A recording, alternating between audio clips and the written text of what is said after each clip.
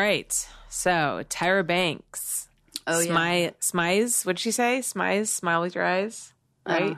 Smile with your eyes? Yeah, I think that was her thing, like on Project Runway. Wait, what did she do? No, model. Best top model? America's Next Top Model? America's Next Top Model. Yes, I'm really up on my Tyra Banks fucking trivia. I know so much about her. So, Sweeps Week is a thing for people watching this if they don't know what that is. Okay. And I don't know if it's still such a prevalent thing just because the way television has changed and we have streaming services and all this. So it's like a constant feeding of the machine in terms of content. But before all of these things were as big as they are now, Sweeps Week in TV, I think it happens maybe twice a year or 4 times a year, I forget. It's when the producers of shows are on an absolute edge to get the best and highest ratings they possibly can. Okay. And, like, their jobs depend on it, right? Mm-hmm. So somebody...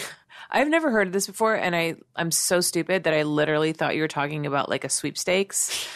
Like, that every year people do, like, a big, like, Oprah does with the, like, look under your chair and everyone gets a car. Sorry. Okay. No. Just let me just broadcast my I actually don't know why they call it that either. Like, it's probably going to sweep the ratings, I guess. Yeah. Okay. Anyways, sorry, go on.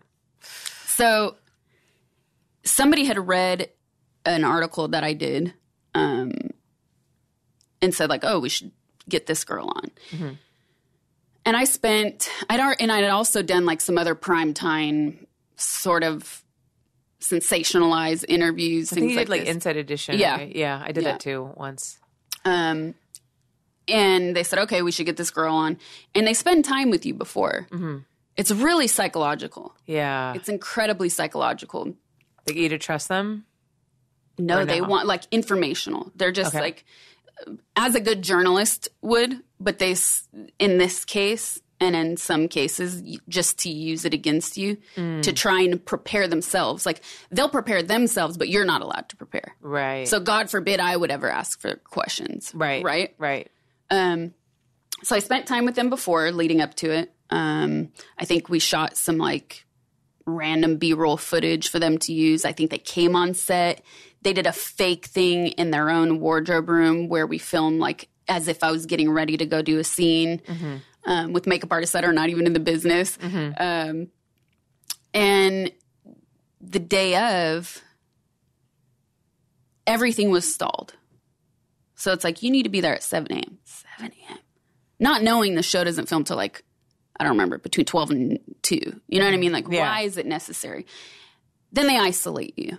Mm-hmm. They isolated me. My God, it sounds like an interrogation. 3 people. It is like it's a psychological interrogation, 100%. I had 3 people with me, and they separated us. And I came with a shirt. I came with a shirt that I did, like, iron-on letters. It said, "Tout va bien." Mm-hmm. Like, everything's all right. Yeah. And they said, okay, we're going to wardrobe now. I said, I'm in my wardrobe. What do you mean? Like, no, we have wardrobe for you. So then they take you to wardrobe. They dress me in a pinker than pink than this top, which, like, especially that is so not color. Yeah, so my color. They put me in these, like, really terrible jeans with hush puppies. And hush puppies are like those really ugly brown ballet flats. I haven't heard that name, Hush Puppies, in like 10 years. It's the thing, right? And oh my God. They even made me take my earrings out.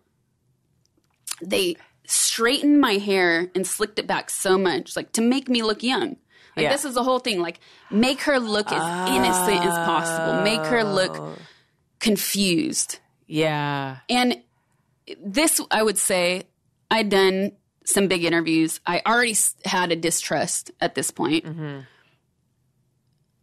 But I still didn't have the balls to stand up for myself. Like, if that was today, that would never happen. And it has happened where people are like, you can't wear that. I'm like, why? Yeah. You know, like, no, absolutely not. Right. Or people want to dress me in certain things for photo shoots. I'm like, no, that's not me. Like, I don't want to wear that. Right. Anyways, so it's a complete psychological process. She never came out and introduced herself beforehand. Mm-hmm. I don't know if that's normal on talk shows or not. Yeah. I thought it was weird at the time, at least. I still think it's weird. Separated me from the 3 people that I brought with me.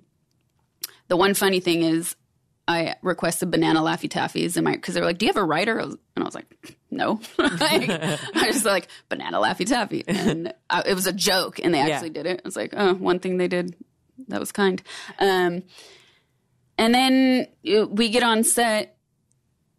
Oh, the last thing about the wardrobe is that I said, I'm not wearing these shoes. I actually did say that. I was like, I can't wear these shoes. These are terrible.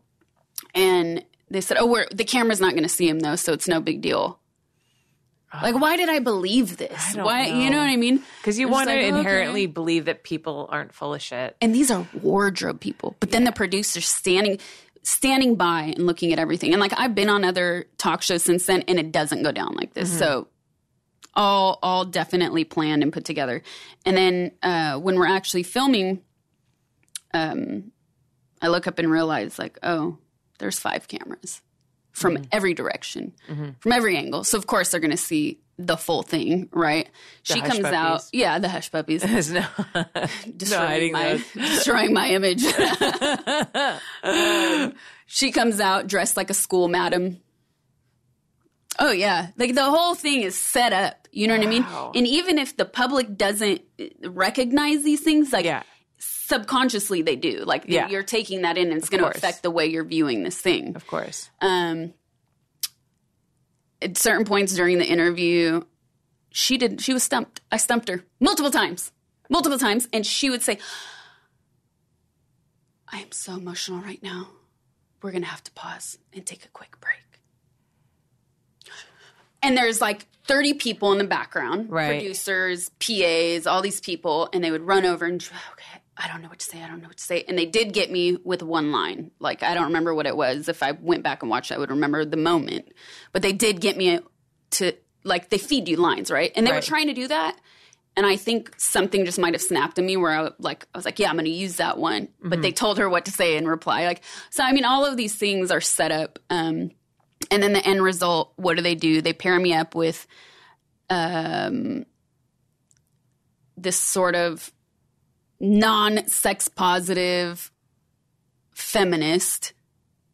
We would call them a swap now, sex exclusionary. Oh, there's a term for it. Oh, there's a whole term for it. It's like sex worker exclusionary. No, SWERF. Sex worker exclusionary radical feminist. Okay, exactly. These people. She, I think, did like 4 porn scenes and somehow had an authority to speak. Do you remember her name? No, I was 18 when I did the show. And I think she was in her 30s at the time. And then they brought on a 15-year-old streetwalker prostitute. And this is a narrative that they try to tell. Yeah, that we're all the same. We all come from the same background. It's evil. It's bad. They're damaged. And so then the older woman served as the person that was trying to warn me. And then the younger girl was just there as a shock factor. So that was how the whole thing went down. And I remember I did like a YouTube vlog about it afterwards. Like the magic of editing, they cut, because they have 5 cameras. Right. All they have to do is cut to me listening. And therefore I have no response to her questions. Like the power of editing. Yeah. And so, in a lot of it, I just looked silent. But luckily, one of the people that I brought there was Peter Warren. And Peter Warren actually like wrote. So Peter Warren is like, I don't know, what's his role? He's at AVN. He's like head editor or something like that. So anyways, just for the general public doesn't know who he is. And I think he had actually asked me, like I told him I was going on, and he actually asked me, can I shadow you or something like this? And I was like, yeah, why not? And like, thankfully, he was there because he actually watched the entire thing as it went down.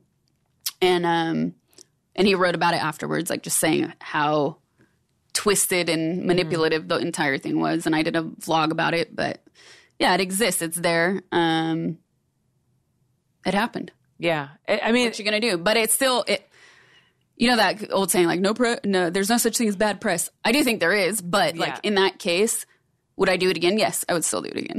Yeah? I would still do it again. Yeah. Would you do anything differently? Oh, for sure. Like I wouldn't have. You wouldn't wear those hush puppies. I wouldn't have worn the hush puppies. I wouldn't have said that line that they fed me. Right. You know what I mean? You don't remember what it was? No, it was something really reactionary though, and that's just not my style. Right.